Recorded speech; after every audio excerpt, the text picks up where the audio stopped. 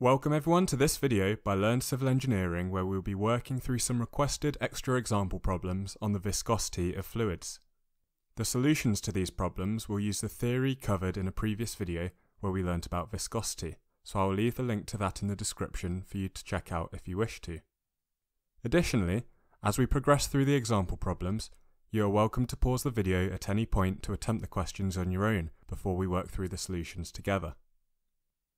So starting off with a simpler problem then, we have a table containing three fluids. We have a light oil which has a density of 0.875 grams per centimetre cubed and a dynamic viscosity of 0.11 Pascal seconds. Some gasoline which has a density of 0.75 grams per centimetre cubed and a dynamic viscosity of 0.6 times 10 to the power of minus 3 Pascal seconds. And some salt water which has a density of 1.02 grams per centimetre cubed and a dynamic viscosity of 1.05 times 10 to the minus 3 Pascal seconds. For each of these fluids, calculate the kinematic viscosity. If you did pause the video to attempt this question, welcome back, and now let's work through it together. From the previous video, we learnt that the kinematic viscosity of a fluid is equal to the dynamic viscosity of the fluid divided by the density. And we also need to note that the densities of each fluid have been given to us in grams per centimetre cubed. However, we need them in kilograms per metre cubed. So, first of all, we will convert the densities of each fluid into kilograms per metre cubed.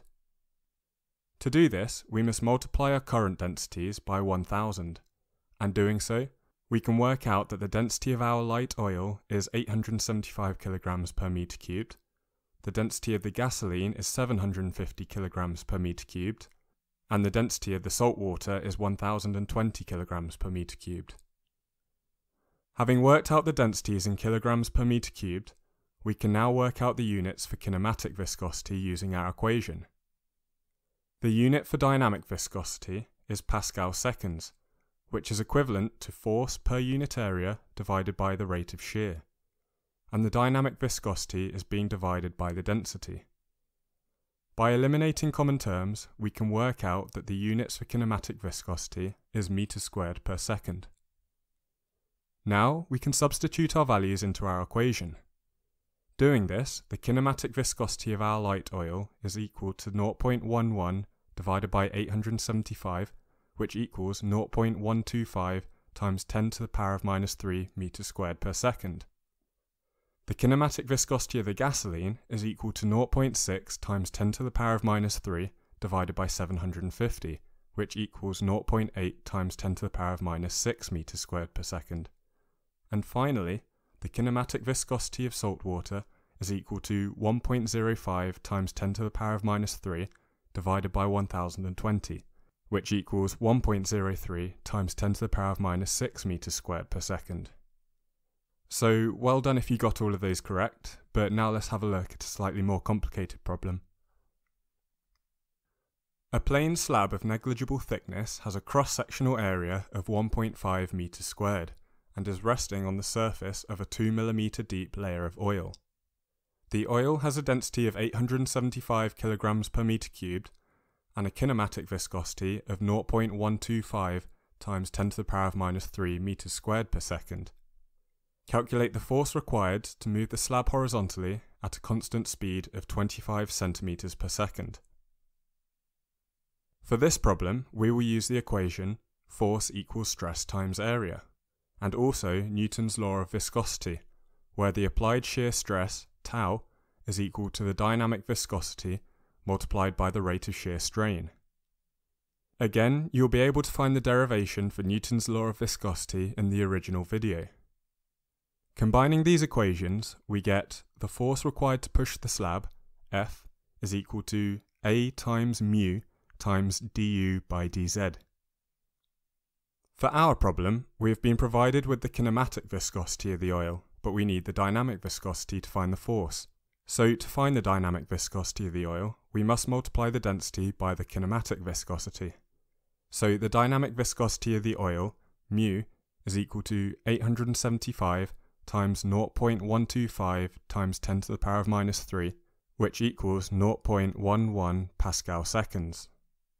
Therefore, for our equation, the cross-sectional area A is equal to 1.5 meters squared, the dynamic viscosity mu is equal to 0.11 Pascal seconds, and we can say that du by dz is approximately equal to delta u over delta z, where the change in velocity delta u is equal to 25 centimeters per second, which equals 0.25 meters per second, and the depth of the oil, delta z, is equal to 2 millimeters, which equals 0.002 meters.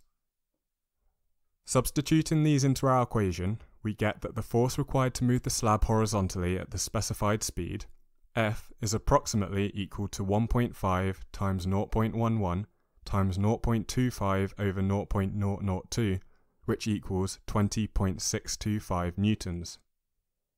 So we can conclude that the force required to move the slab horizontally at a constant speed of 25 centimeters per second is approximately equal to 20.6 newtons. For the third example problem, we have a cylindrical block of metal that weighs 9.5 kilograms. The block has a thickness of 15 centimeters and a diameter of 12.5 centimeters, and it is sliding down an oil-lubricated tube, as we can see in the diagram. And also, the clearance between the block and the tube is 0.025 millimeters. If the block decelerates at 0.64 meters per second squared when the velocity is 6.4 meters per second, what is the viscosity of the lubricating oil? The solution to this problem follows a similar process to the previous question, just with a few more steps involved. So if you were happy in your understanding of example problem 2, this one would be a good problem to test that. We will start off by recalling our equation where the friction force applied to the block, which we will denote FF, is equal to the applied shear strain multiplied by the area of the block in contact with the oil. And we also need Newton's law of viscosity, where the applied shear strain, tau, is equal to mu times du by dz. We can combine these equations to give us FF equals A mu du by dz. And using this and the quantities we have been provided, we will be able to calculate the frictional force applied to the block by the oil. However, we are going to keep it as an expression for now for simplicity. Having derived that expression, we must now recall that the sum of all forces applied to the block is equal to the mass of the block times the acceleration. We have already expressed the frictional force, but we also have the weight of the block due to gravity, which is equal to mg. Taking the downwards direction to be positive, as this is the direction the block is moving in, and substituting the forces into our equation for the sum of forces, we get W minus FF, which equals mg minus A mu du by dz equals ma. Note that for the sum of forces we are subtracting FF from W, as FF is being applied in the upwards direction, which for us is negative in this example. Now we just need to rearrange the equation for the dynamic viscosity of the oil, mu. I have sped through the rearranging, but you're welcome to pause it to take a closer look at the steps. But having rearranged the equation, we get mu is equal to m times by g minus a, all divided by a, times by dz by du. So we have derived an expression for the dynamic viscosity containing only variables that we know the values of, or that we can work out. As stated in the question, the mass of the block, m, is equal to 9.5 kilograms. It is standard knowledge that gravity, g, is equal to 9.81 meters per second squared, and also provided to us, the deceleration of the block is 0.64 meters per second squared. So the acceleration of the block, a, is equal to negative 0.64 meters per second squared. This diagram here demonstrates the area of the block in contact with the oil, and that's the side of the cylindrical block that has been shaded green. The top and bottom surfaces do not come into contact. Therefore, we can calculate that the area A is equal to pi times the diameter of the block multiplied by the height of the block. So, A is equal to pi times 0.125 times 0.15, which equals 0.059 meters squared. dz is the thickness of the oil, which equals 2.5 times 10 to the minus 5 meters, and du is the velocity of the block, which is 6.4 meters per second. Having stated the quantities to all required variables, we can now substitute them into our equation for the dynamic viscosity. So mu is equal to 9.5 times by 9.81 minus negative 0.64, all divided by 0.059, times by 2.5 times 10 to the power of minus 5 divided by 6.4. And this equals 6.573 times 10 to the power of minus 3 Pascal seconds.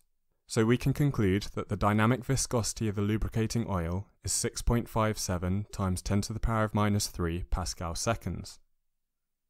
For the final example problem, we have a slightly more complicated question than the one in the original video. A 20 kilogram block slides down a surface on a 3 mm thick film of oil. The surface is inclined at 40 degrees and the area of the bottom surface of the block in contact with the oil is 0.3 meters squared. Given that the oil has a specific weight of 7,850 newtons per meter cubed and a kinematic viscosity of 1.25 times 10 to the power of minus 3 meters squared per second, calculate the terminal velocity of the block. For this question, we must recognise that when the block is sliding down the surface at terminal velocity, it is not accelerating anymore, and therefore the block is in equilibrium. With this, we can say that the sum of all forces must be equal to 0. So we will start off by solving for all forces in the x-coordinate plane, and note that the x-coordinate plane is parallel to the slope for us. Summarising all of the forces, we have the weight of the block acting in the downwards vertical direction, which is equal to the mass of the block times gravity, and we also have the force applied to the block due to the friction from the oil. And as we have seen in the previous 3 questions, this force is equal to the applied shear stress times the area of the block in contact with the oil.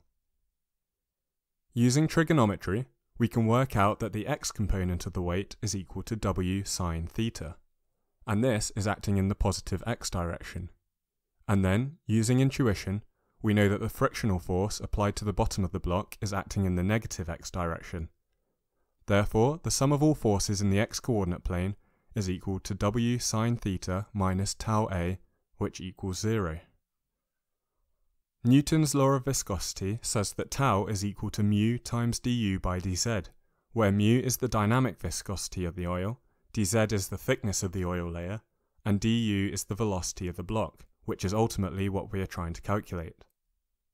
Substituting this into our equation for the sum of forces in the x-coordinate plane, we get W sine theta minus A mu du by dz equals 0.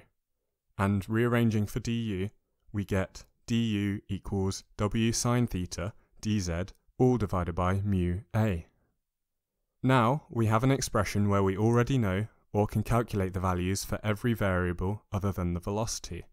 So now it is just a case of working out these variables so that we can substitute them in. And the only variable we actually need to calculate is the dynamic viscosity of the oil, mu. The dynamic viscosity is equal to the density times the kinematic viscosity, and the density of the oil is equal to the specific weight divided by gravity. So mu is equal to gamma over g multiplied by nu. So mu is equal to 7,850 divided by 9.81 times by 1.25 times 10 to the power of minus 3, which equals 1.00 Pascal seconds.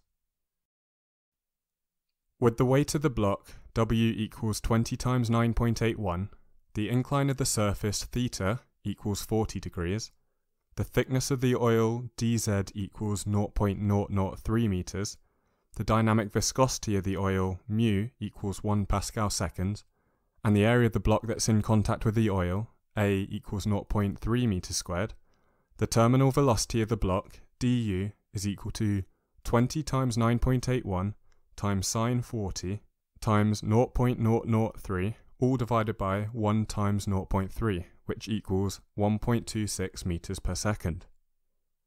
So we can conclude that when the block reaches its terminal velocity when sliding down the slope, it is travelling at a speed of 1.26 meters per second.